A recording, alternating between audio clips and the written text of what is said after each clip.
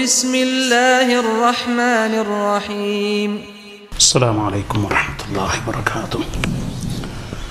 الحمد لله رب العالمين والصلاة والسلام على سيد المرسلين وخاتم النبيين محمد وعلى آله وصحبه أجمعين. أما بعد فأعوذ بالله من الشيطان الرجيم. بسم الله الرحمن الرحيم. إن الله وملائكته يصلون على النبي يا أيها الذين آمنوا صلوا عليه وسلموا تسليما. اللهم صل على محمد وعلى آل محمد كما صليت على إبراهيم وعلى آل إبراهيم إنك حميد مجيد. اللهم بارك على محمد وعلى آل محمد كما باركت على إبراهيم وعلى آل إبراهيم إنك حميد مجيد. Respected listeners, as promised, inshallah, today we will be briefly discussing the companion Abū Dharr al-Ghifari radiyallahu anhu. Abū Dharr al-Ghifari radiyallahu anhu's name was actually Jundub, the son of Junada. Jundub ibn Junada radiyallahu anhu, more famously known as Abū Dharr. There are a number of reasons for discussing this famous companion.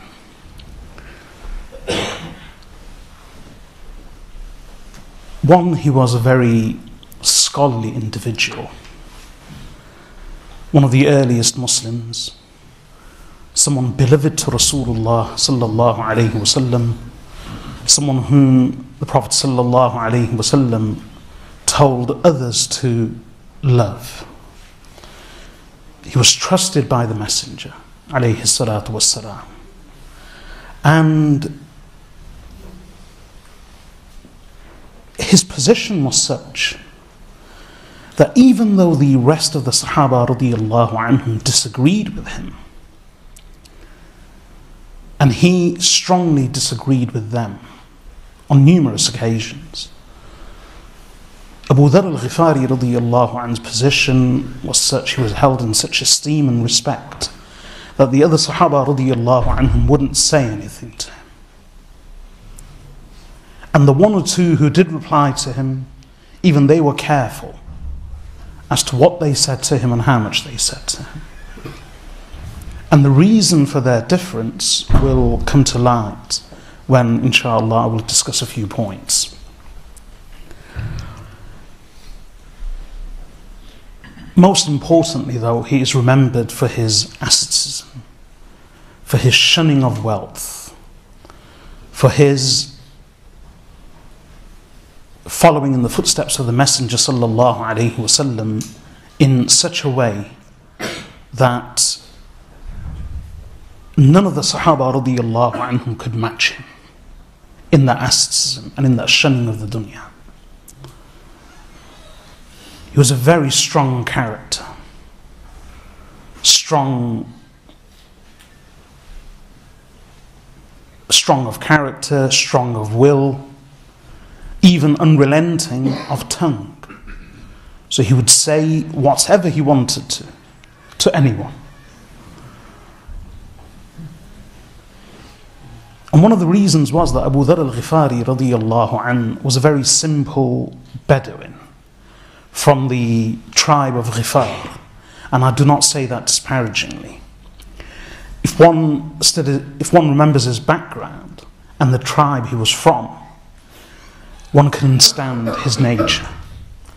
He was from the Ghifar tribe, the Banu Ghifar, and the Ghifar tribe, they lived in an area called Rabada and its surroundings. Rabada was approximately 120 miles east of Medina, in the deserts. Now the Banu Ghifar, they were on the trade routes between Mecca, Medina and Iraq and Persia. One. They were also on that caravan route for pilgrims, even before Islam, when the Arab pagan pilgrims would travel to Hajj. Those travelling from the northeastern or eastern regions would inevitably pass through the settlements or the areas normally inhabited and occupied by the Ghifar tribe. And the Ghifar tribe was such that even the other Bedouins considered them to be Bedouins. And they were notorious for being highway robbers, raiders, and they would raid and ransack caravans of trade and even caravans of Hajj. This is before Islam. And this is why when Abū Dharr al-Ghifari radiyallahu anhu first met the Messenger sallallahu alayhi wasallam in Mecca, the Prophet sallallahu alayhi, he greeted him. So the Prophet sallallahu alayhi wasallam said to him, "Who are you and where are you from?" So he said, "I am Abū Dharr, and I am from the tribe of Ghifar." So the Prophet sallallahu alayhi wasallam placed his noble hand and fingers on his forehead, in a manner that anyone would if, for instance, they are given some news which makes them think. So when he said to him, "Which tribe are you from? Which people?" he said, "From the Ghifar tribe." Prophet sallallahu alaihi wasallam immediately put his noble hands on his forehead. Abu Bakr radiyallahu anhu was with him, and again, as I said, he was very simple.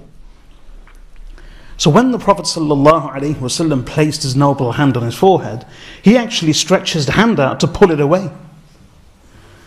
He stretched his hand out to the Prophet sallallahu alaihi wasallam's hand to pull it away from his forehead. Abu Bakr radiyallahu anhu was with them, and Abu Bakr radiyallahu anhu placed his hand on his hand to stop him. And again, another way of understanding him was one of the tabi'een, one of the successors to the Sahaba radiyallahu anhum, al-Ahnaf ibn Qais. He says that, al-Ahnaf says that one day I visited Medina and I came across a very large group of the Quraysh seated. And what he means by a large group of the Quraysh, this is after the time of the Prophet sallallahu alaihi wasallam, is that the leaders of the Quraysh, who are all now Muslim, we're talking about the senior Sahaba radiyallahu anhum from amongst the Quraysh, they were seated in Medina in one of their gatherings, when he says suddenly a man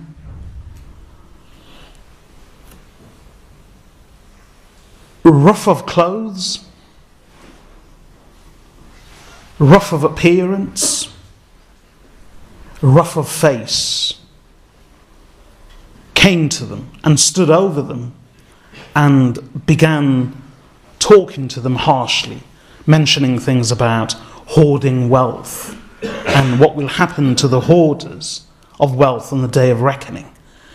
And he said, even though these were the leaders of the Quraysh amongst the Sahaba radiyallahu anhum, the most they did was they lowered their heads in silence. And they listened to what he had to say, but no one responded. And then he went away. So I went after him, and I said to him, "Who are you?" And it's evident that what you said to these people, they did not like.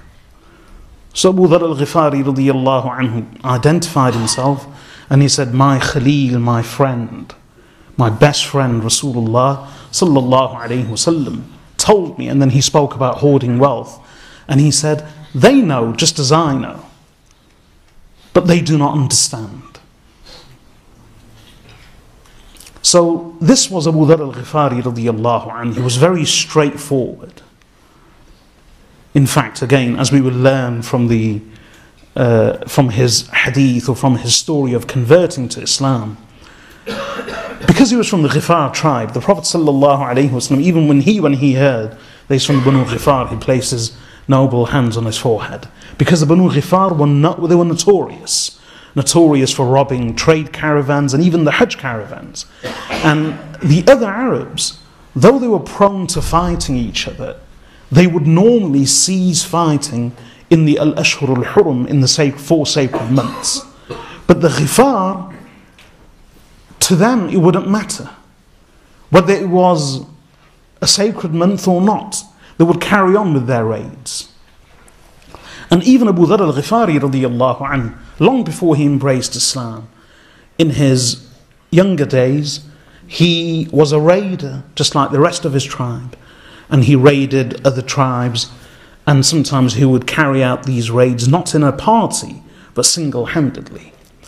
One way of understanding the Arabs before Islam is similar. Well, one way of understanding them is to look at other pagan tribal societies all over the world. I'm not comparing them, because of course many of them became Sahaba radiyallahu anhum, but I'm speaking about the days before Islam. In order to understand the setting in which Islam came, one has to look at the Arabs in a certain way. And we have various reports about them, which on the surface appear to be contradictory. We know about the Arabs that they would carry out raids against each other. Yet they were very hospitable. So on the one hand, they would pillage and plunder. And they would carry out raids against tribes known to them, against their fellow Arabs. And it was almost a sport. They raided, the others raided. They were valiant, they were courageous, they were very reckless. At the same time, they had a strange tradition of nobility, of hospitality, of honor and dignity. They, as I've said on many occasions, they believed in the concept of jiwar. So the same people who, at a drop, would raid other tribes and carry off men, women and children, and animals and livestock, and pillage and plunder. The same people, if someone asked for their protection, they would give one word and they would actually give their lives in order to protect this one stranger.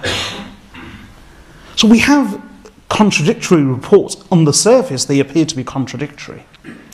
But the best way of understanding them is to look at other pagan tribal societies all over the world. And to give you some examples, the Red Indians in the Americas, the Vikings in Europe, the Mongols in Asia. These are all hardened warrior tribes. They lived in rough conditions, in hospitable conditions, and they were molded and formed accordingly. They would raid, sometimes even as a sport. They were all guilty of plunder and pillage. And yet they had various traditions of honor and dignity. They had a strict tribal hierarchy. And in all of these societies, they showed great deference and respect to the elders. So just as the Arabs would show respect to their chieftains and their elders, you'll find the same traditions amongst the Mongolians, amongst the European Vikings, and amongst the Red Indians in the Americas. And these are just examples. Of course, there are many other similar tribal societies, such as in Africa. But these are very good examples of understanding them. On the surface, we have these contradictory bits of information about them, but they were all very similar. And another thing which united all of these pagan tribal societies was their pagan religions. The paganism to be found amongst the Red Indians, amongst the European Vikings, amongst the Eastern Mongols, was very similar to the paganism to be found amongst the Arabs. So Abū Dharr al-Ghifari radiyallahu anhu was from this pagan Bedouin Arab tribe of Ghifar, which was even looked down upon by the other Arab tribes. The other Bedouin considered them to be Bedouins. And he himself would be party to these raids, sometimes as a group, sometimes individually. In any case, later, he, of his own accord, he came to a very great understanding. And even before the arrival of Islam, Abū Dharr al-Ghifari radiyallahu anhu, despite his past life, he shunned idolatry. He shunned this way of life. And he broke off from his people. And something stirred in him. And even before the Prophet ﷺ announced his prophethood, he himself says, Abū Dharr al-Ghifari radiyallahu anhu, that for 3 years before becoming a Muslim and even hearing about the Messenger ﷺ, he said, I prayed to Allah subhanahu wa ta'ala for 3 years. And he would pray all night long. Of course, it wasn't the salah or the prayer as we know it, because he hadn't even met the Messenger ﷺ. But whichever manner he prayed in, he prayed to Allah subhanahu wa ta'ala for a whole 3 years. Then, when he disagreed with his people, he moved away, closer to Mecca. And there he learnt about the Prophet ﷺ. So he sent his younger brother Unais radiyallahu anhu to Mecca. And his younger brother was a poet. So he said, go and find out more about this man. So Unais radiyallahu anhu went to Mecca, made inquiries. By this time the Prophet ﷺ had announced Islam and proclaimed it. He then returned and he informed his brother Abū Dharr radiyallahu anhu about what he had seen and heard, but it wasn't sufficient information for Abū Dharr. So Abū Dharr al-Ghifari radiyallahu anhu said that I took my belongings and my staff and I made my way to Makkah al-Mukarramah. When he arrived there, remember this was in the early days when the Prophet ﷺ had pronounced Islam, but it was very difficult for people to believe because of the opposition and the persecution. So, and anyone who did embrace, they would give him the title of Sahabi, meaning heathen. So the Prophet, so Abū Dharr al-Ghifari radiyallahu anhu arrived in Makkah al-Mukarramah, and upon his arrival, he went to the masjid. And he began inquiring about the Prophet sallallahu alaihi wasallam, or looking out for him, but he didn't detect him. Then he once publicly asked someone, who's this Sahabi that you refer to? Who's this heathen that everyone talks about? So the person who he asked, he became suspicious as to why is this person asking. So he suddenly started shouting, here's another heathen. So people fell upon Abū Dharr al-Ghifari radiyallahu anhu, the Quraysh, and they beat him severely, until he himself says, I was like a reddened idol. And the meaning of, or a reddened altar, meaning the altars of sacrifice, when they would sacrifice animals on there, it would be covered in dripping blood. So he says that I looked like an idol or an altar of sacrifice. That's how red and blooded I was because of the beating. Simply because I had asked someone, who's this heathen that you talk about? And he just wanted to find out about the Prophet ﷺ. So the person turned on him and shouted, this is another heathen. So he was beaten. But being the Bedouin that he was, of that hardened Bedouin tradition, he dragged himself, picked himself up, dragged himself to the well of Zamzam and thoroughly washed himself. By this time his provisions had run out. And he says he then began waiting and searching for Rasulullah sallallahu alaihi wasallam for almost a whole month. He had no food, no one would entertain him. And for 1 month, he says, I lived off only the water of Zamzam. But he said it was so nourishing. It's a hadith of Sahih Muslim. He says it was so nourishing that I actually became quite corpulent and large because of the water of Zamzam alone. In 1 whole month. Then he says one day, late at night, it was a moonlit night.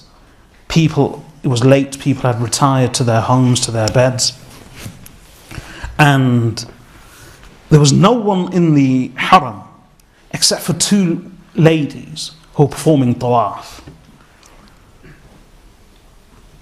So he was there, and these 2 women were performing tawaf. So as they were performing tawaf, they were calling out to 2 gods, 2 idols, Isaf and Na'ilah. And Abū Dharr al-Ghifari radiyallahu anhu heard them calling out to these two gods, Isaf and Na'ilah. And as I mentioned in Kitab al-Hajj, in the book of pilgrimage, from the commentary of Sahih al-Bukhari, a number of years ago, Isaf was a man, a young man, and Na'ilah was a young woman. The Arabs believed, and this is paganism, the Arabs believed about both of them, Isaf and Na'ilah, that Isaf and Na'ilah had both committed adultery in the haram, and according to some reports in the Kaaba, and then they were both turned to stone. So the pagans made them into gods, Isaf and Na'ilah. And they began worshipping them. So these two women were calling out to Isaf and Na'ilah and worshipping them. So Abū Dharr al-Ghifari radiyallahu anhu heard them. He became quite annoyed, and he shouted out at those two women, "Why don't you marry one to the other?" Meaning, why don't you marry Isaf to Na'ilah? So they were quite shocked, but they carried on with their tawaf. And when they came round again through another circuit, this time Abū Dharr al-Ghifari radiyallahu anhu said something which I cannot repeat, which was quite obscene. So both women started screaming, and they actually broke off their tawaf and ran from the Masjid al-Haram. So when they ran, late at night, Rasulullah sallallahu alayhi wasallam and Abu Bakr as-Siddiq radiyallahu anhu were descending into the area of the Haram. And when they saw these two women fleeing and screaming, wailing, the Prophet sallallahu alayhi wasallam said, "What's happened?" So they both said, "There's a man there near the Kaaba, and he just said something." "What did he say to you?" So they both said, قَدْ قَالَ قَوْلًا يَمْلَأُ الْفَمْ, which is difficult to translate into English, but he said a mouthful to us, which no more can be said. He said something beyond which he can't say anything. And that was Abū Dharr al-Ghifari radiyallahu anhu, who's very harsh and abrupt and coarse of tongue as well. So Abu Bakr radiyallahu anhu and the Prophet sallallahu alayhi wasallam came down to the Kaaba and they performed the tawaf. That's when Abū Dharr al-Ghifari approached the Prophet sallallahu alayhi wasallam, and he says, "I said salam to him first, so I said assalamu alaykum." So the Prophet sallallahu alayhi wasallam returned his greeting. He asked him, "Who are you and where are you from?" When he said, "I am Jundub Abu Dharr, and I am from the tribe of Ghifar," that's when the Prophet sallallahu alayhi wasallam did this.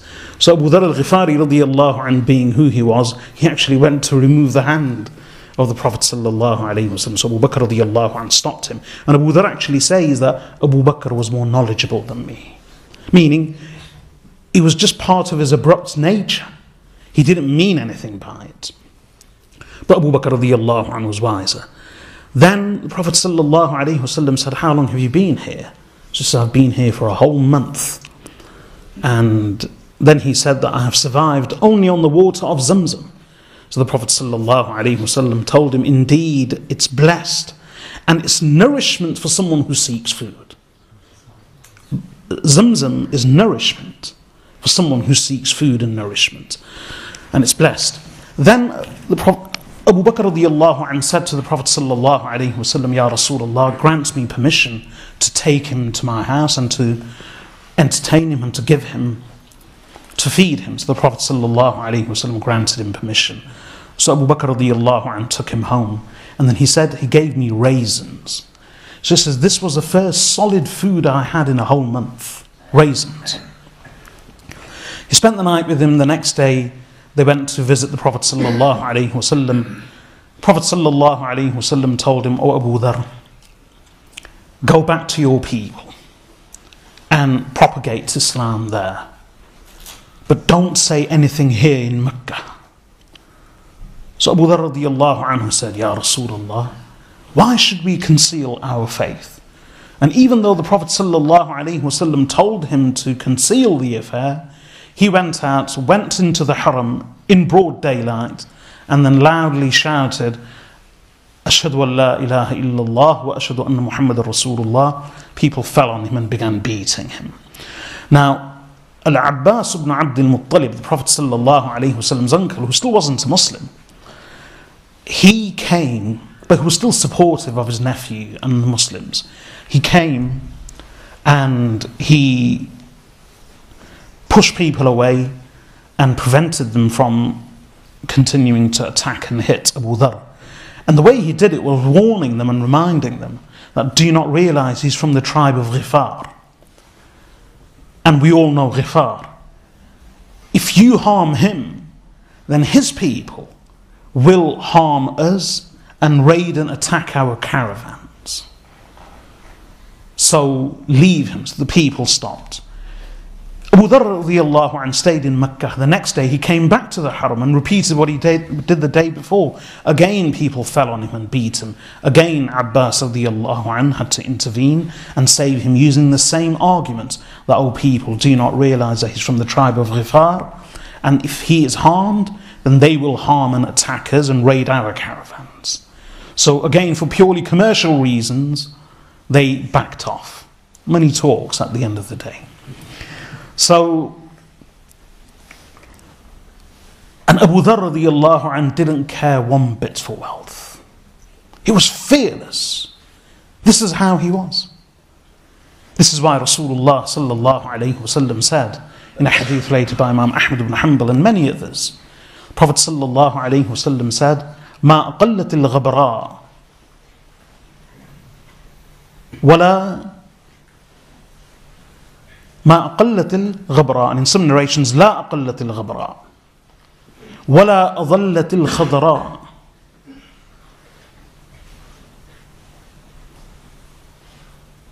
من رجل أصدق من أبي ذر. That the earth has not carried and borne any man, and nor has the sky sheltered any man more truthful than Abū Dharr. More truthful of tongue than Abū Dharr. And in one narration of Imam Tirmidhi rahmatullahi alayhi, the Prophet sallallahu alayhi wasallam says, the earth has not carried and borne any man, and the sky has not sheltered or covered any man more truthful of tongue than Abū Dharr. He is the like of Isa, the son of Maryam. The Prophet sallallahu alayhi wasallam, actually in more than one hadith we learn, he compared him to, in more than one narration, he compared him to Isa, the son of Maryam alayhi salam. That's how he was. So he was fearless. And he would say whatever he wanted to, whether he was beaten and attacked, whether it was the Quraysh whether it was the Quraysh when they were non-Muslim, or whether it was the chieftains of the Quraysh after they embraced Islam and became the Sahaba, and long after the time of the Prophet sallallahu alaihi wasallam. He was fearless. He feared no one in his rebuking. As I said, he was a scholar. And because of one of his opinions, which caused a lot of consternation and disagreement amongst the Sahaba radiyallahu anhum, and because he carried on, he continued going around scolding everybody, Uthman radiyallahu anhu had warned him, had told him not to give fatwa, not to answer questions, not to pass fatwa.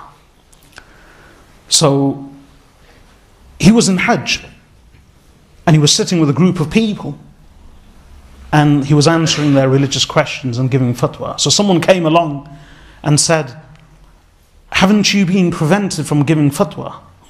So Abū Dharr radiyallahu anhu looked up at him and said, "Are you a spy?" He said, "Are you a spy?"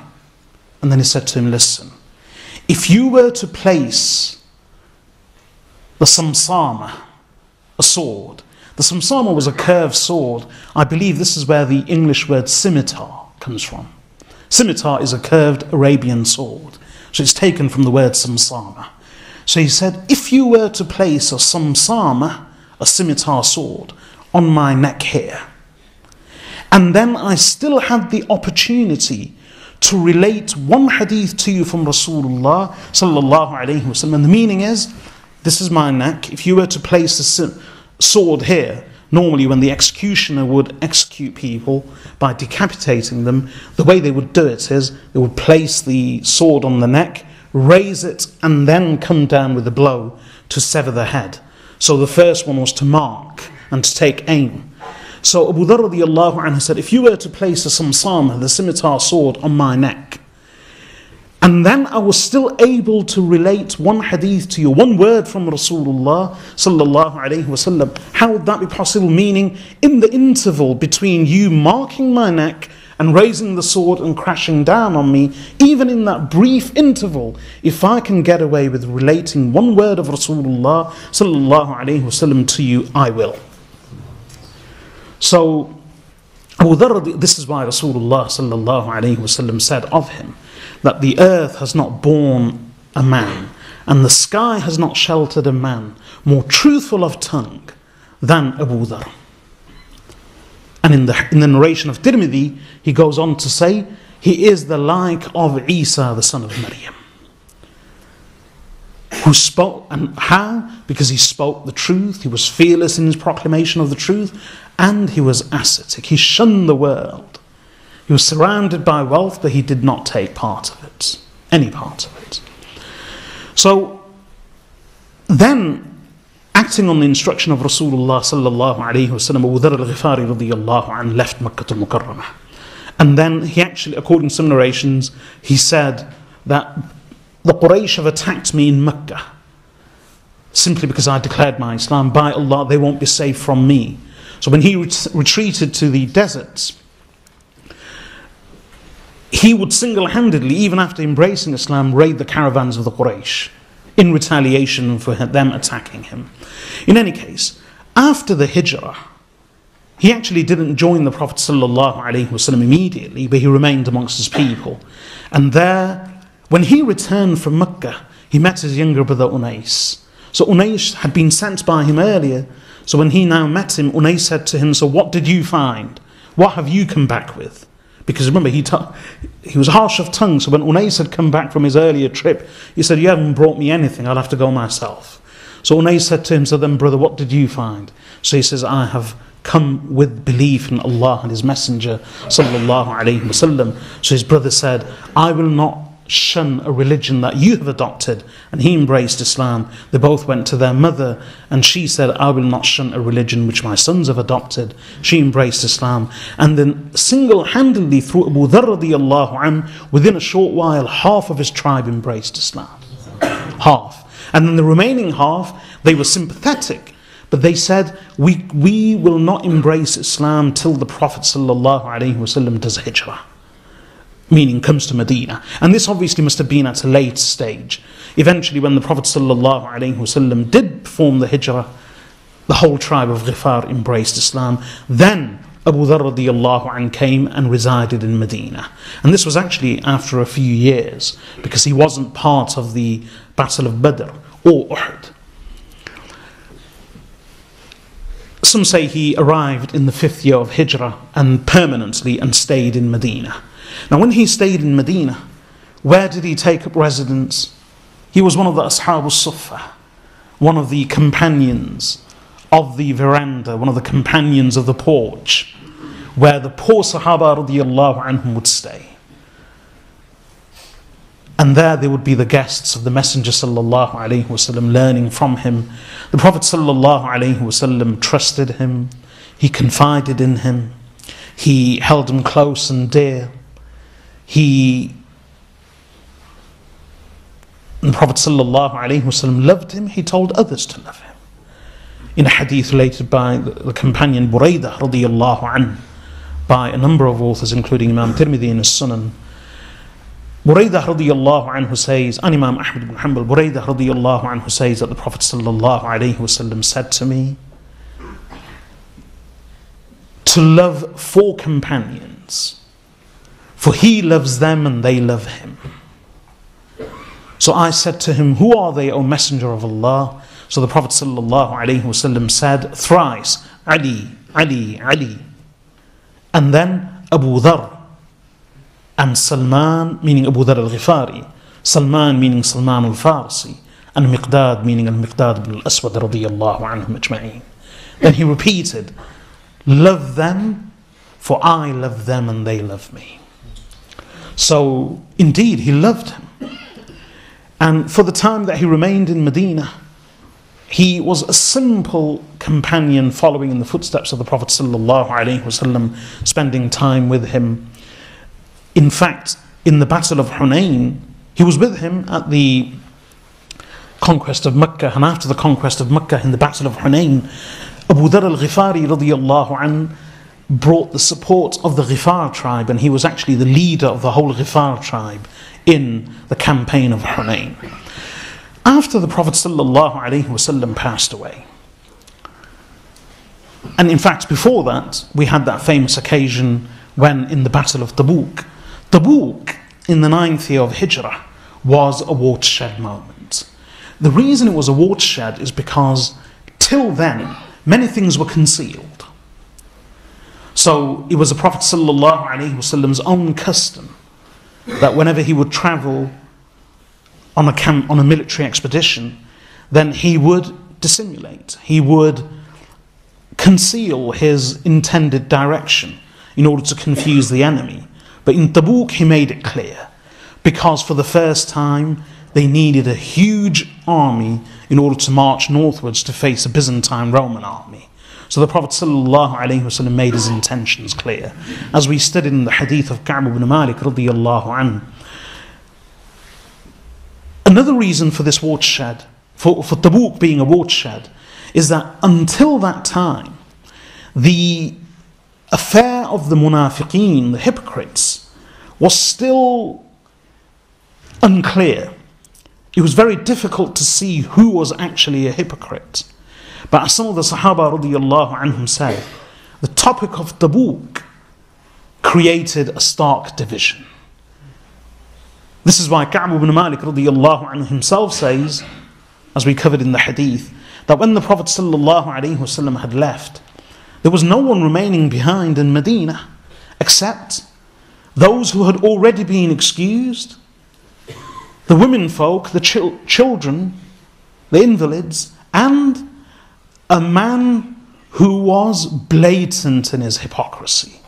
إِلَّا رَجُلٌ مَعْلُومٌ النِّفَاقِ, except a man who was known for his hypocrisy.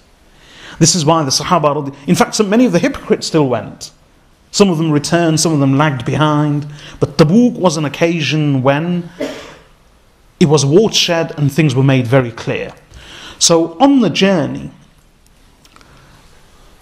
some of the Sahaba radiyallahu anhum at their halts, they would stop and discuss that where is such and such a person, where is Funa, where is Funa, where is such and such a person. So sometimes they would say it's in the presence of the Messenger sallallahu alaihi wasallam. And they would say that where is such and such a person. So someone would say he is a hypocrite. Why? Because only the hypocrites had remained behind.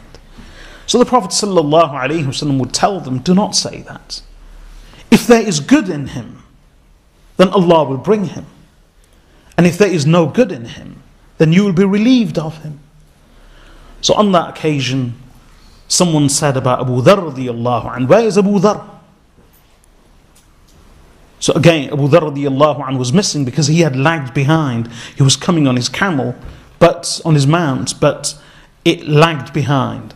So Abū Dharr radiyallahu anhu, what he had done is he left his camel and he continued with his journey on foot through the deserts, following the Messenger sallallahu alaihi wasallam in this campaign of Tabuk. And he took the luggage off the camel and bore it on his back, and he walked. So he was missing. So people questioned. So the Prophet sallallahu alaihi wasallam said the same. If there is good in him, he will come. Then once the Sahaba radiyallahu anhum were seated with the Messenger sallallahu alaihi wasallam in the deserts up north, in the north of Arabia, and through the shimmering heat and the mirage, from the distance they saw the figure, the solitary figure of a man walking. So someone said, there is someone coming. Rasulullah sallallahu alaihi wasallam immediately exclaimed, Kun Abā Dharr, let it be Abū Dharr. Or he's actually said, Kun Abā Dharr, that oh you be Abū Dharr. So when he came closer, indeed, he was none other than Abu Dharr radiyallahu anhu. The Prophet sallallahu alaihi wasallam said of him, "May Allah have mercy on Abu Dharr. He walks alone, he shall die alone, and he shall be resurrected alone." So Abu Dharr radiyallahu anhu joined the Prophet sallallahu alaihi wasallam and continued. After the Prophet sallallahu alaihi wasallam passed away, Abu Dharr radiyallahu anhu went up north to Sham, and he participated in a number of the campaigns against the Byzantine Romans. And he was also with Umar ibn al-Khattab radiyallahu anhu at the conquest or the handing over of the keys of Bayt al-Maqdis. When some of the campaigns came to a halt and things settled in Sham, especially during the time of Sayyiduna Uthman radiyallahu anhu, when Muawiyah radiyallahu anhu became the governor of Sham and his headquarters were in Damascus and Dimashq, Abu Dharr radiyallahu anhu was there. Now a number of the leading Sahaba radiyallahu anhum in Sham, like the other Muslims, because of the sudden influx of wealth and the treasures from the conquest of Persia and Rome, Byzantine Rome, wealth flowed in to the coffers and the treasury of the Muslim lands and trickled down individually to the common Muslims and the Sahaba radiyallahu anhum. So a number of Sahaba radiyallahu anhum, they began living relatively comfortably. I wouldn't say in opulence or luxury, but relatively comfortably compared to their past life. So Abu Dharr radiyallahu anhu was very concerned about this and very critical. We learnt in the story of Abu Ubaidah ibn al-Jarrah radiyallahu anhu, a remarkable Sahabi. Relatively little is known about him, but he was a truly unique individual. And he was the commander-in-chief of all the armed forces of the Muslims in Sham. Even Khalid ibn al-Walid radiyallahu anhu, despite being the greatest general, he was a subordinate to Abu Ubaidah ibn al-Jarrah.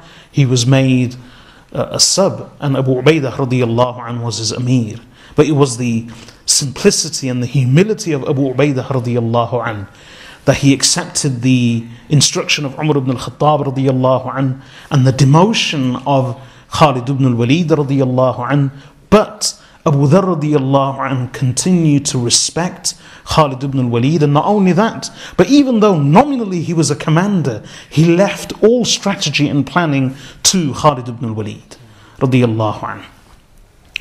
And Abu Ubaidah radiyallahu anhu, he was the overall commander, he was the overall governor and amir, and all the wealth flowed into the coffers of the Muslims. When Sayyiduna Umar ibn al-Khattab radiyallahu anhu went to Dimashq to meet the Sahaba, to review his commanders, his followers, the forces, and the center of rule and government in Damascus, publicly he said to Abu Ubaidah ibn al-Jarrah radiyallahu anhu, "Abu Ubaidah, take me to your house." So Abu Ubaidah said, "O Amir al-Mu'mineen, why do you wish to come to my house? You will only embarrass me." So he said, Umar radiyallahu anhu said, "Take me." So he took Abu Ubaidah radiyallahu anhu. So Abu Ubaidah radiyallahu anhu took him to his house. And Umar ibn al-Khattab radiyallahu anhu was one of his best friends. He loved him. He loved Abu Ubaidah. So when he went to his house, he entered, and this is the house of the governor and the commander of the whole of Sham, the conqueror of Sham. And he lived in such simplicity. When he allowed his eyes to roam in the house of Abu Ubaidah, he saw nothing. Then he said to him, "What do you eat? Bring us some provisions, bring us some food." So Abu Ubaidah radiyallahu anhu brought him dry nuts and dry savouries, no proper food. He says, this is what I have. Umar ibn al-Khattab radiyallahu anhu wept. And he said to Abu Ubaidah, "O Abu Ubaidah, the dunya, the world has touched every one of us except you." So I remember this story because of the conquest. Even Sayyidina Umar radiyallahu anhu said to Abu Ubaidah, the dunya, the world has touched every one of us except you. So wealth flowed. Abu Dharr al-Ghifari radiyallahu anhu was very critical. And he would scold anyone who he felt was living comfortably. And he held an opinion. And that opinion was that the verse of the Holy Quran in Surah At-Tawbah, in which Allah subhanahu wa ta'ala says, وَالَّذِينَ يَكْنِزُونَ الذَّهَبَ وَالْفِضَّةَ وَلَا يُنْفِقُونَهَا فِي سَبِيلِ اللَّهِ فَبَشِّرْهُمْ بِعَذَابٍ أَلِيمٍ يَوْمَ يُحْمَى عَلَيْهَا فِي نَارِ جَهَنَّمَ فَتُكْوَى بِهَا جِبَاهُهُمْ وَجُنُوبُهُمْ وَظُهُورُهُمْ هَذَا مَا كَنَزْتُمْ لِأَنفُسِكُمْ فَذُوقُوا مَا كُنْتُمْ تَكْنِزُونَ. Allah says, and those who hoard gold and silver and do not spend it in the way of Allah, then give them the glad tidings of a painful punishment. On the day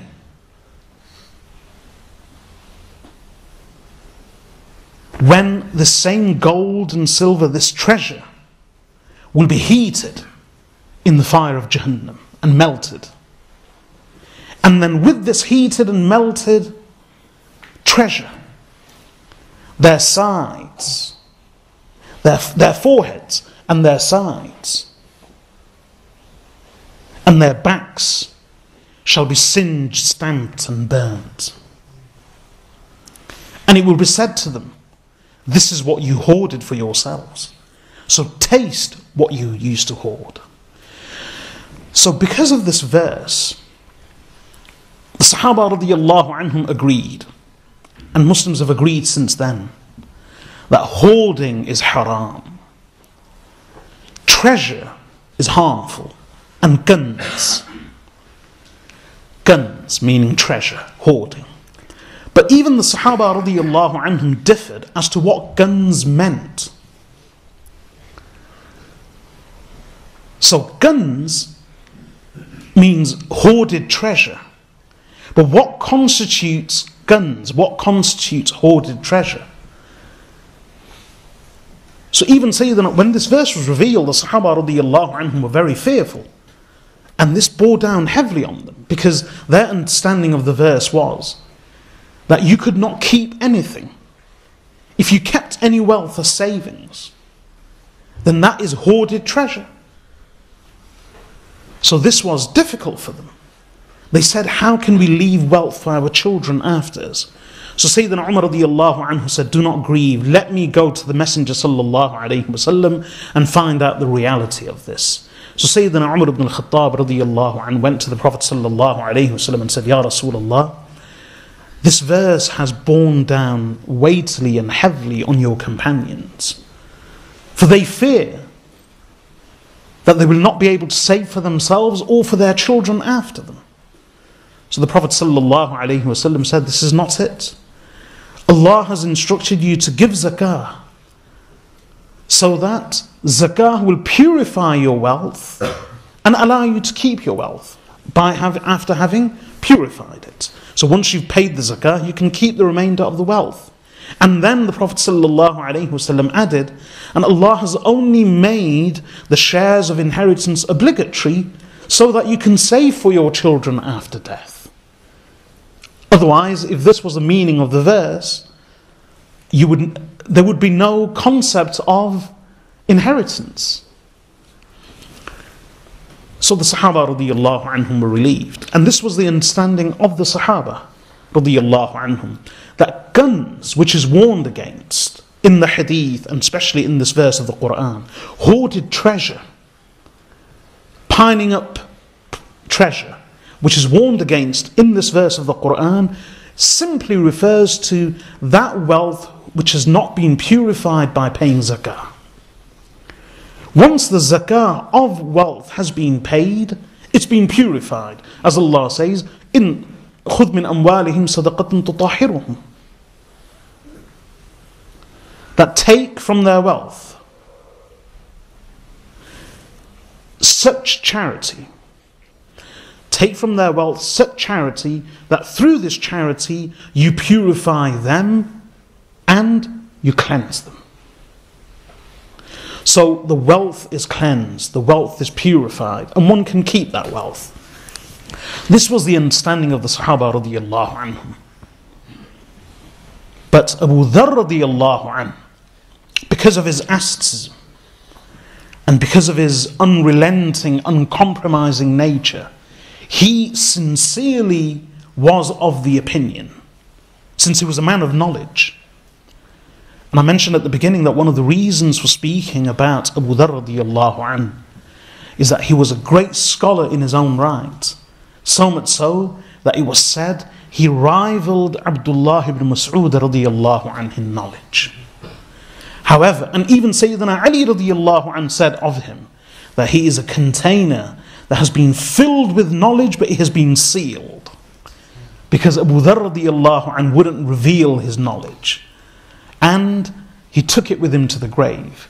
And especially because he was uncompromising and relentless on this one issue which brought him into conflict and disagreement with so many people. As a result of which even Uthman radiyallahu anhu had to tell him not to preach publicly. But he didn't desist. But apart from that, because of his harsh, uncompromising, or because of his nature, because of his unrelenting, uncompromising nature, and because of his coarseness of speech, he was unlike Abdullah ibn Mas'ud radiyallahu anhu or the other Sahaba radiyallahu anhum who were able to disseminate knowledge. Otherwise, in terms of his own wisdom, knowledge and understanding, he rivaled Abdullah ibn Mas'ud radiyallahu anhu, and even Sayyidina Ali radiyallahu anhu said of him that he is a container filled with knowledge but which has been sealed.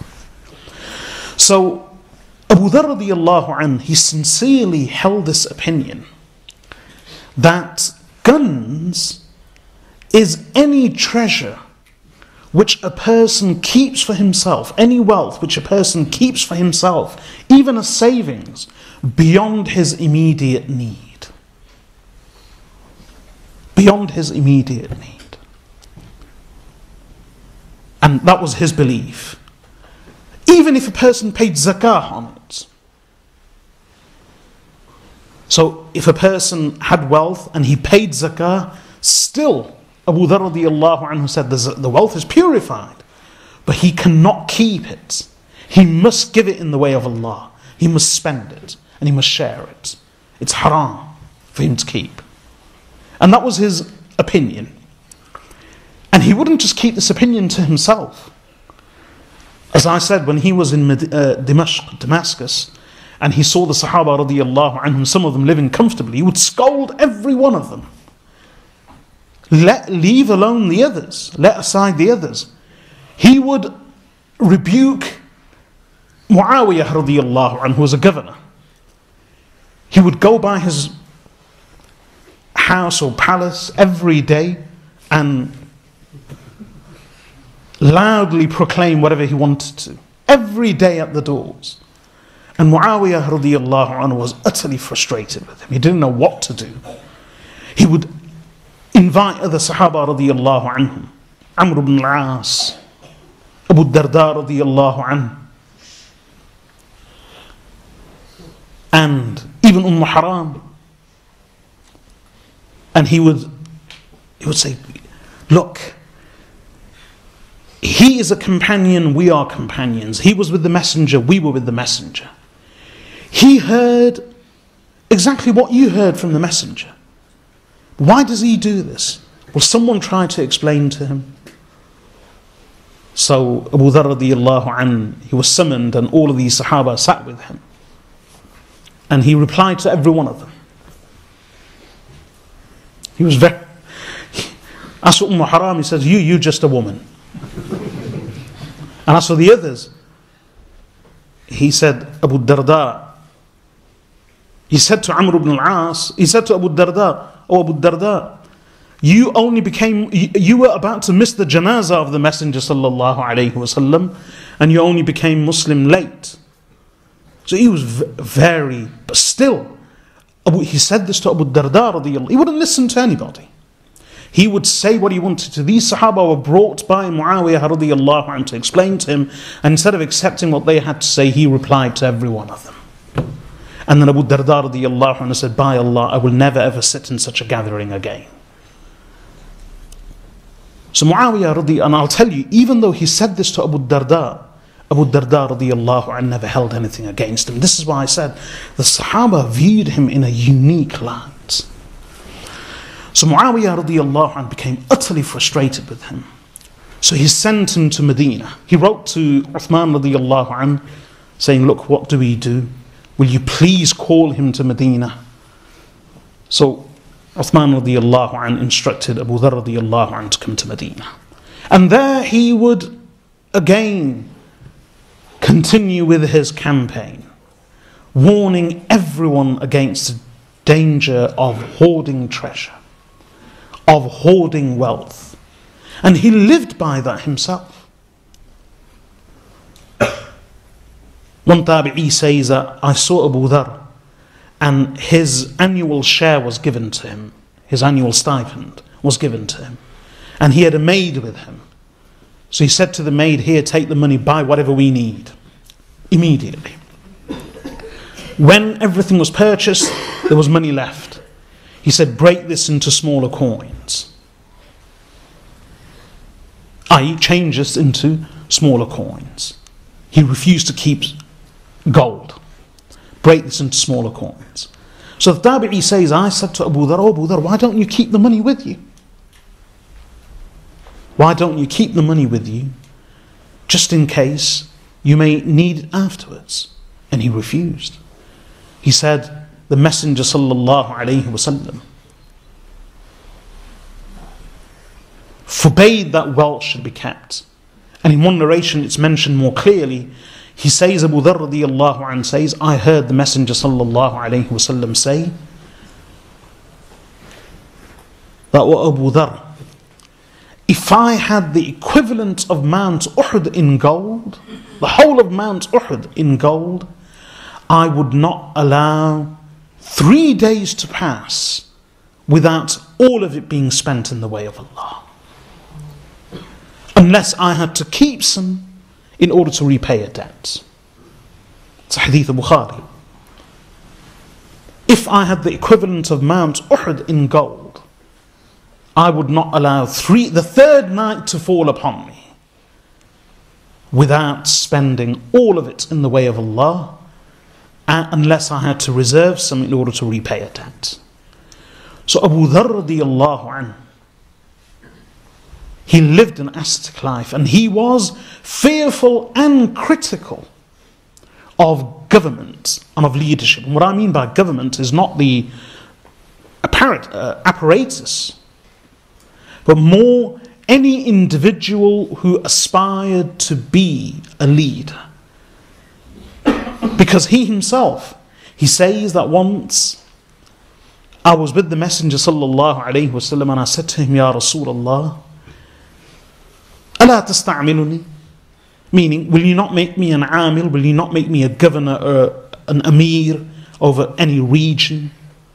So the Prophet sallallahu alayhi wasallam said to him, "O Abu Dharr, إنك ضعيف. You are weak. وإنها أمانة. وإنها يوم القيامة خزي وندامة." He said, "O Abu Dharr, you are weak. And this responsibility of leadership is a trust. And on the day of judgment, it will be a disgrace and regret." Why? Unless, then the hadith continues, unless someone fulfills its rights. Because anyone who becomes a leader, and a leader means even if you become a leader of 3 people, anyone who assumes a position of responsibility or leadership, wherein they are now responsible for other people's wealth and other people's lives, this is a great amana and trust on their necks. So someone like Abū Dharr radiyallahu anhu, the Prophet sallallahu alayhi wasallam said, you are weak. Even you will not be able to fulfill the right of such a great trust of leadership and of being a governor. So he declined. This is why Abū Dharr radiyallahu anhu was fearful of leadership. And even amongst the leaders, if he saw them failing to fulfill the amanah and the trust, he would unhesitatingly and unabashedly, he would scold them and criticize them. So when he arrived in Medina, even in Dimashq, he lived that life. Even in Medina, he lived that life. He wouldn't keep any wealth with him, except the clothes he had, the food he ate, and what he had for his family. And as I said, he was unrelenting. Muawiyah radiyallahu anhu didn't know what to do. So he sent him to Medina. There in Medina, he continued with his preaching. And he had one subject. This was it. It's haram for everybody to hoard wealth and to keep any wealth, even if they pay zakah on it. And more than one occasion, Uthman radiyallahu anhu tried to explain to him. And he would scold Uthman radiyallahu anhu. And on more than one occasion, Ka'b al-Ahbar was a Jewish rabbi. Ka'b al-Ahbar, he was a Jewish rabbi. He wasn't a companion, he wasn't a Sahabi. He was a Jewish rabbi who didn't come to Medina till after the Prophet ﷺ passed away, during the time of Umar ibn al-Khattab radiyallahu anhu. So he came, he embraced Islam, and because he was a Jewish rabbi, he became quite learned in Islamic tradition as well. And he would sit with Uthman ibn Affan radiyallahu anhu and the other Sahaba. So Ka'b al-Ahbar, he was with Uthman radiyallahu anhu. And Abū Dharr radiyallahu anhu, he would say whatever he wanted to. So he said to Uthman radiyallahu anhu, didn't you hear the Messenger sallallahu alayhi wasallam say this, say this, say this? Tell me, O Uthman, didn't you? Uthman radiyallahu anhu would keep quiet. Tell me, didn't you? 3 times he asked him. Then the discussion arose about this verse of the Quran of Surah At-Tawbah. And you see, the words, وَالَّذِينَ يَكْنِزُونَ الذَّهَبَ وَالْفِضَّةَ وَلَا يُنْفِقُونَها فِي سَبِيلِ اللَّهِ فَبَشِّرْهُمْ بِعَذَابٍ أَلِيمٍ. And those who do not spend, those who hoard gold and silver and do not spend it in the way of Allah, then give them the glad tidings of a painful punishment. This is actually the second half of the verse. The words begin in the middle of the verse. The full verse, the beginning is يَا أَيُّهَا الَّذِينَ آمَنُوا إِنَّ كَثِيرًا مِنَ الْأَحْبَارِ وَالرُّهْبَانِ لَيَأْكُلُونَ أَمْوَالَ النَّاسِ بِالْبَاطِلِ وَيَصُدُّونَ عَنْ سَبِيلِ اللَّهِ وَالَّذِينَ يَكْنِزُونَ الذَّهَبَ وَالْفِضَّةَ. That, O believers, verily, many of the rabbis and the monks, they devour the wealth of people unlawfully. And they prevent people from the way of Allah. And those who hoard gold and silver. So this is the full verse. Those who hoard gold and silver and do not spend it in the way of Allah, then give them the glad tidings of a painful punishment. So what happened is Uthman radiyallahu anhu was seated in his... He was seated with Abū Dharr radiyallahu anhu, and Ka'b al-Ahbar, this scholar, who wasn't a companion, but who was a former Jewish rabbi from Yemen, and then who came and embraced Islam during the time of Umar ibn al-Khattab, but who was one of those who sat with the senior Sahaba. So Uthman radiyallahu anhu, when the discussion arose about this verse, and about guns and about treasure, again Abū Dharr radiyallahu anhu said to Uthman radiyallahu anhu, tell me, this verse, what do you have to say about it? Does not Allah say this is treasure? Why do you allow people to hoard wealth and keep wealth? So Uthman radiyallahu anhu said, ask Ka'b al-Ahbar what's the meaning of this verse. So Ka'b al-Ahbar said, this verse is not related to us, it's related to the former peoples, because Allah speaks of them at the beginning of the verse. So Abū Dharr radiyallahu anhu took his stick and whacked him on the head. Quite harshly, according to one narration, he made him bleed. In front of Uthman radiyallahu anhu, he took it out and struck him. and then verbally abused him, saying, Yabni al-Yahudiyya, oh son of a Jewess, how dare you? And then he argued with him in front of Uthman radiallahu anhu. Eventually even Uthman radiallahu anhu had to prevent him from preaching, and they came to an agreement that Abu Dharr radiallahu anhu would not stay in Medina. So he went back to Rabada. His own Rabada, as I mentioned at the beginning, is a region where his tribe lived and where he had spent his youth amongst the Banu Ghifar. So he was in a way exiled to Rabada. So Uthman radiallahu anhu, when he called him back from Dimashq, in a way Muawiyah radiallahu anhu had exiled him. He had banished him from Damascus. And remember what I said about Abu Darda radiallahu anhu. So Abu Darda radiallahu anhu was away from Damascus in a region of Sham when someone went to meet him, one of the Tabi'i, and news reached Abu Darda radiallahu anhu. He asked that, how are things in Damascus? He says this. It was good news, but I have one sad piece of news to relate to you. So Abu Darda radiallahu anhu looked at this messenger and said, is it about Abu Dharr? So he said, yes. So he said, has he been exiled and banished from Damascus? So he said, yes. So Abu Darda radiallahu anhu, the same one who Abu Dharr had scolded so harshly,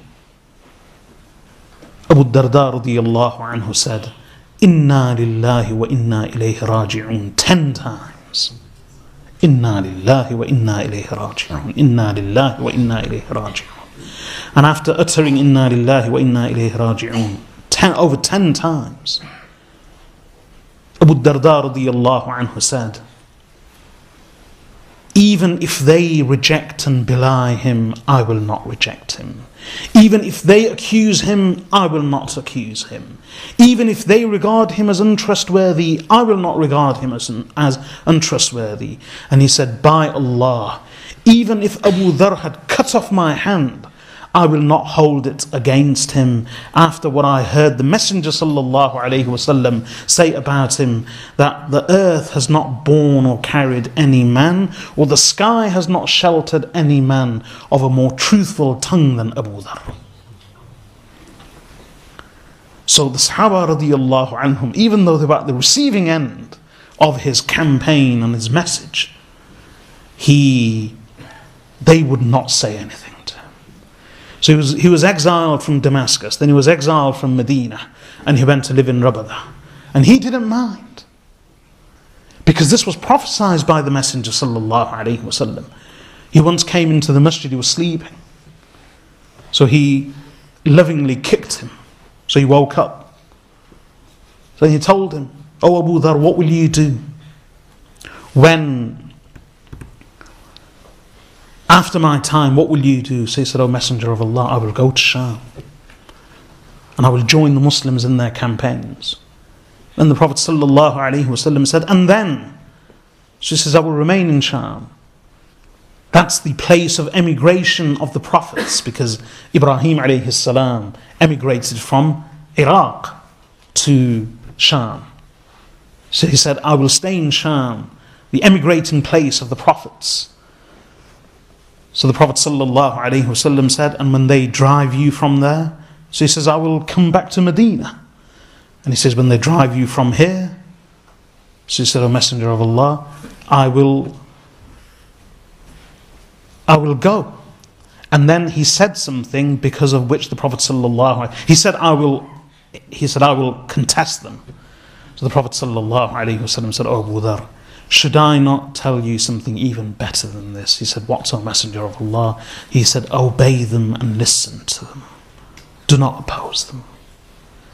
So the Prophet ﷺ had prophesied his final days. So Abu Dharr radiallahu anhu was exiled and he went to live in Rabada.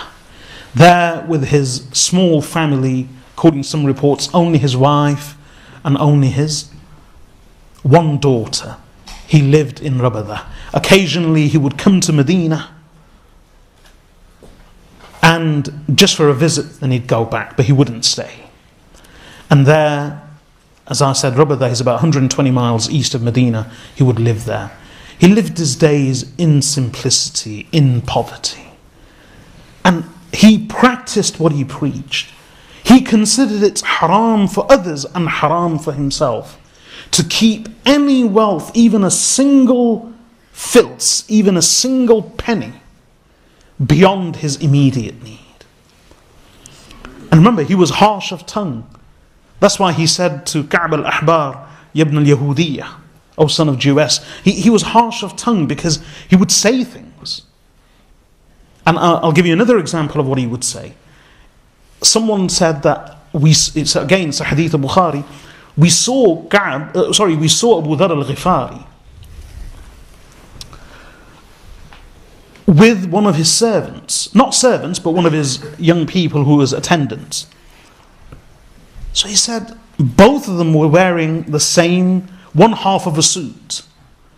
So he was wearing one cloth, and the man who was working with him, he was wearing the other cloth. So I said to him, why don't you join these two and make a suit? Because in Arabic, hulla means a suit, and a suit is a pair. Something, two pieces of cloth that go together. But what Abu Dharr had done is that the suit, he had split into two. So he wore one half and he gave the other half to his companion. So someone said, why don't you take that off him and you wear both pieces of the suit so that you have a complete suit? So he said, no. So he said, why? He said, shall I tell you the story? He said, I had a worker once. So I scolded him. And I said to him, Yabna Sawda, and according to one narration, Yabna al-A'jamiyya, O son of a non-Arab woman, O son of a black woman. So he went and complained to the Prophet sallallahu alaihi wasallam. So the Prophet sallallahu alaihi wasallam summoned me and became extremely angry. And he said, O Abu Dharr, innaka mru'un fika jahiliyyah. You are a man in whom there is jahiliyyah and ignorance. So Abu Dharr radiyallahu anh, being Abu Dharr, he said to him, O Messenger of Allah, even in this old age of mine? So he said, yes, even now. You are a man in whom there is jahiliyyah. Then he said, these servants and slaves, and your freed slaves, they are your brothers in religion. Feed them of what you eat, dress them of what you dress. Do not burden them with work. And if you happen to give them more work than they can carry out, assist them in their work. So he said, ever since I heard that from the Messenger sallallahu alaihi wasallam, my workers, I feed them what I eat, I dress them in what I dress myself. So he lived according to that. He lived by what he preached. And towards the end of his days, he received a stipend, but he did live very, very simply. And then eventually he fell ill. His wife was weeping. He said to her, do not weep, for the Messenger of Allah prophesies this, and he told me. And then he said, when I die, remember I said Rabada was on the route to Iraq. The pilgrims and the trade caravans from Iraq would, on their way to Mecca, they would pass by Rabada. So he said, he lived on that, obviously then he began living on the outskirts of Rabada, all alone. So he said that when I die, take my body out onto the road and wait for a group who will come and tell them who I am and tell them to pray Salatul Janazah over me. So when he eventually passed away, the family waited, his wife waited. He had no son. His son had died earlier. They waited, and there was a caravan travelling for pilgrimage from Iraq, a group of Muslims. And as they drew close, his wife called them and she said, come and assist me and pray Salatul Janazah over my husband. So the leader of that group was none other than Abdullah ibn Mas'ud radiyallahu anhu. So he said, who is he? So she said, this is Abū Dharr. So Abdullah ibn Mas'ud radiyallahu anhu loudly exclaimed, Allahu Akbar. True is the word of the Messenger sallallahu alayhi wasallam. Abū Dharr, he walks alone, he shall die alone, and he shall be resurrected alone. So he performed Salatul Janazah over him, and this was in the 32nd year of Hijrah. And it's said that Abdullah ibn Mas'ud radiyallahu anhu carried on, and then he lived only for a short while after that himself. So Abū Dharr radiyallahu anhu passed on from this world in that state. Allahu Akbar. He lived a life of simplicity. He lived a fearless life of proclaiming the truth. But the greatest lesson of his life was this: his shunning of wealth, his belief that it's not permissible for a person to hoard and to gather and accumulate any more wealth than is required to meet his immediate needs. And in that he upsets many Sahaba radiyallahu anhum. But he lived by that, he preached that, and he acted on it. And his life was a shining example of asceticism, of simplicity. And as I said, he was a great scholar, but his zuhd overshadows his scholarship in the eyes of everyone, in the sense that he was a scholar as well, but he was such a great zahid and ascetic and unworldly that seemed to cover everything else about him. And he left a great lesson for everyone. And remarkably, he is one of those Sahaba radiyallahu anhum who, even those who criticize the Sahaba wrongfully, and sadly who even abuse the Sahaba radiyallahu anhum, they do not have a bad word to say about Abū Dharr radiyallahu anhu. So a remarkable individual. A lot can be said about him, but for us the greatest lesson is his zuhd, his unworldliness, his asceticism. Prophet sallallahu alaihi wasallam described him as being like Isa, the son of Maryam, in his simplicity and truthful of tongue. Finally, he narrates many ahadith from Rasulullah alayhi salatu wasalam, and one of the hadith which he relates is a very, very beautiful one, which Imam Muslim rahmatullahi alayhi relates in his Sahih, and which inshallah I will comment on in one of the upcoming weeks. And I'll end with this hadith. It's a hadith of Sahih Muslim, and Abū Dharr radiyallahu anhu relates it, and Abu Idris al-Khawlani, he relates from Abū Dharr radiyallahu anhu. Abu Idris al-Khawlani was the student of Abū Dharr al-Ghifari. And Abu Idris one of the narrators of the hadith says that whenever Abu Idris al-Khawlani would relate this hadith, he would kneel on his knees. He would kneel and relate it in submission and in humility. And the hadith is عن أبي إدريس الخولاني عن أبي ذر الغفاري عن النبي صلى الله عليه وسلم فيما روى عن الله تبارك وتعالى قال, from Abu Idris al-Khawlani, from Abu Dharr al-Ghifari, from the Prophet sallallahu alayhi wasallam, from Allah, the Exalted and the Almighty, that the Prophet sallallahu alayhi wasallam related from Allah subhanahu wa ta'ala, that Allah said, يا عبادي إني حرمت الظلم على نفسي وجعلته بينكم محرما فلا تظالموا يا عبادي كلكم ضال إلا من هديته فاستهدوني أهدكم يا عبادي كلكم جائع إلا من أطعمته فاستطعموني أطعمكم يا عبادي كلكم عار إلا من كسوته فاستكسوني أكسكم يا عبادي إنكم لن تبلغوا ضري فتضروني ولن تبلغوا نفعي فتنفعوني يا عبادي إنكم تخطئون بالليل والنهار وأنا أغفر الذنوب جميعا فاستغفروني أغفر لكم يا عبادي لو أن أولكم وآخركم وإنسكم وجنكم كانوا على أتقى قلب رجل واحد منكم ما زاد ذلك في ملكي شيئا يا عبادي لو أن أولكم وآخركم وإنسكم وجنكم كانوا على أفجر قلب رجل واحد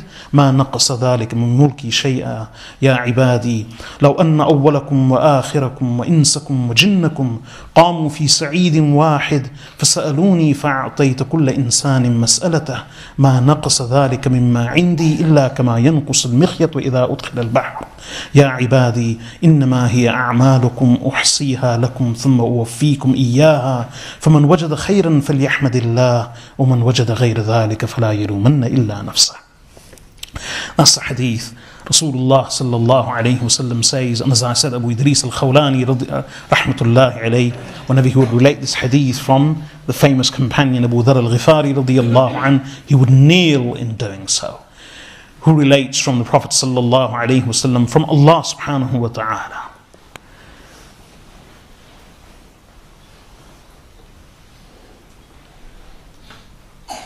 He says, O my servants, I have made injustice forbidden to myself, therefore do not be unjust to one another. O my servants, every one of you is lost except for one whom I guide, therefore seek guidance from me.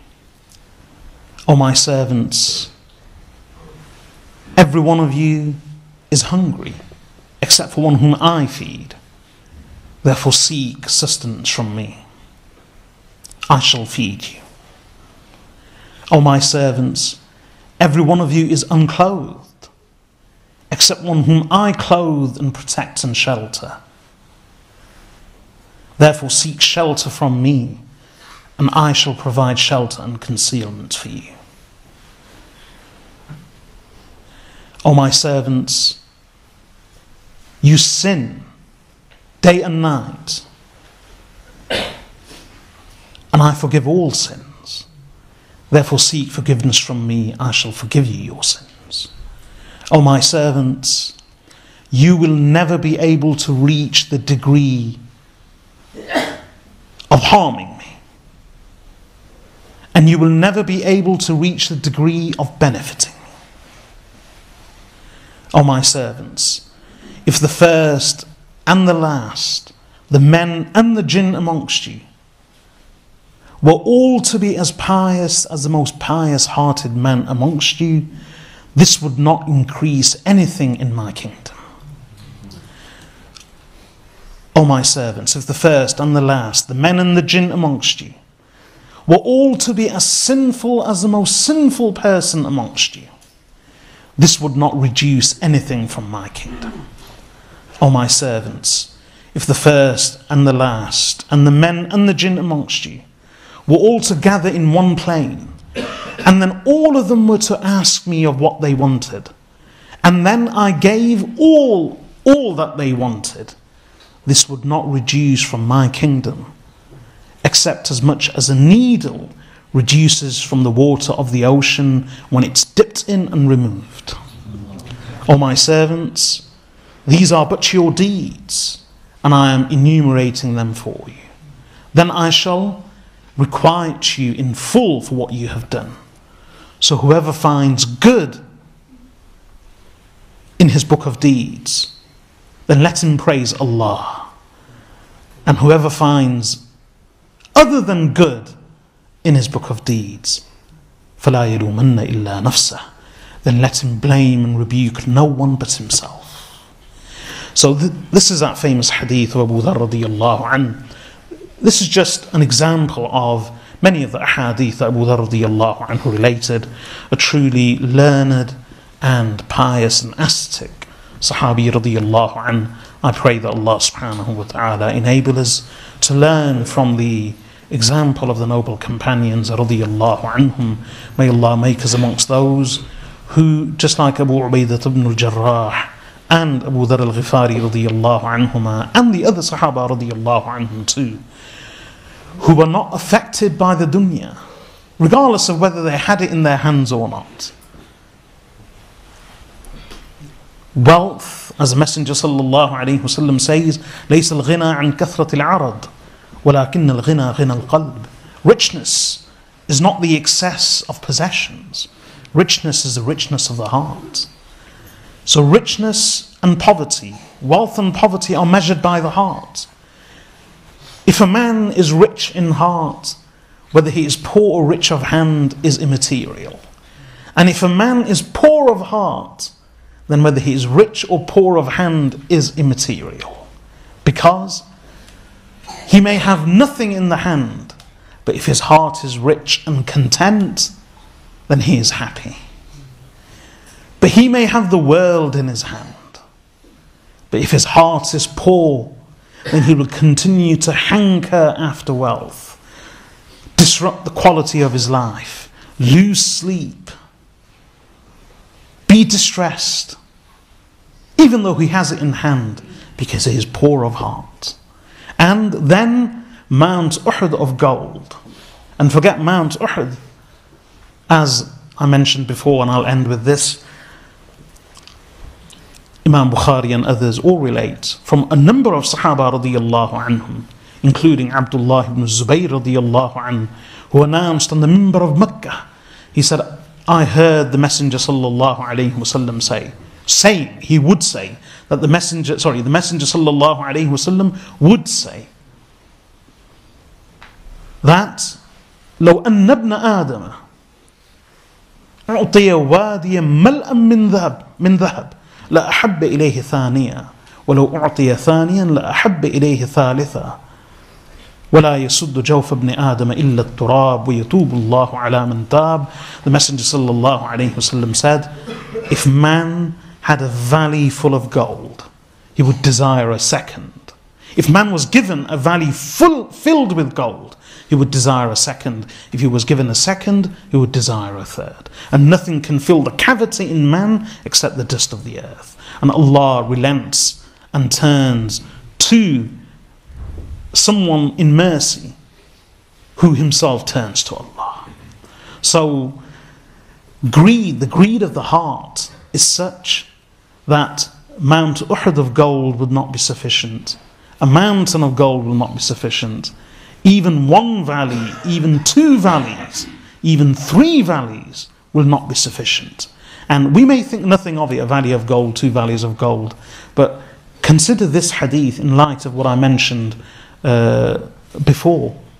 That they say that in the entire history of humanity, the total amount of gold mined from the earth, the total amount of gold mined from the earth will only fill 4 Olympic swimming pools. Or they will only fill approximately 2 football fields. So the entire gold ever excavated and mined in the whole history of human civilization will only fill 2 football fields, and not in height, just a few feet or maybe 2 feet, and in spread 2 football fields. And that's all the gold in the world. Not today, but in the entire history of mankind. So whether you regard it as 2 football fields or approximately 3.5 swimming pools, Olympic-sized swimming pools, that's 50 meters across, 25 meters across, 50 meters in length, and 2 meters height. 2 Olympic swimming pools, that's it. And in contrast to that, the Prophet ﷺ says, forget 2 Olympic swimming pools, 3.5, 4 Olympic swimming pools, forget 2 football fields, forget a mountain. Imagine a whole valley filled with gold between 2 mountain ranges. You still wouldn't be happy. You'd want a second. And if you were given a second, you still wouldn't be happy. You'd want a third. Because nothing can quench this thirst of wealth in man. Nothing can fill this cavity. We have a cavity in us. We have an emptiness in us. This is the meaning of that cavity. وَلَا يَسُدُّ جَوْفَ ابْنِ آدَمَ. Nothing can fill. Jawf doesn't mean stomach. Jawf means emptiness. Now, because the stomach is empty, you can call the stomach Jawf. Jawf means the inside, which is filled with air, emptiness. So nothing can fill this emptiness in us except the dust of the earth. So we either fill it with the dust of the earth or fill it with the love of Allah subhanahu wa ta'ala. That's one thing that can fill that emptiness, but not wealth. And a believer is such that if Allah gives him wealth, wealth passes through his hands. Yes, it can come through his hands, but his heart is not attached to it. So whether he is poor or whether he is rich, it's the same. His heart remains the same. And the Sahaba radiallahu anhum were like that. Those who were poor, their hearts were similar to those who were rich, because their richness and their poverty were ultimately in their hearts, meaning their richness was in their hearts, and their hands, regardless of whether they were poor or rich, they were the same. Allah allow us to follow in their footsteps. وصلى الله وسلم على عبده ورسوله نبينا محمد وعلى آله وصحبه أجمعين. سبحانك اللهم وبحمدك نشهد أن لا إله إلا أنت نستغفرك ونتوب إليك.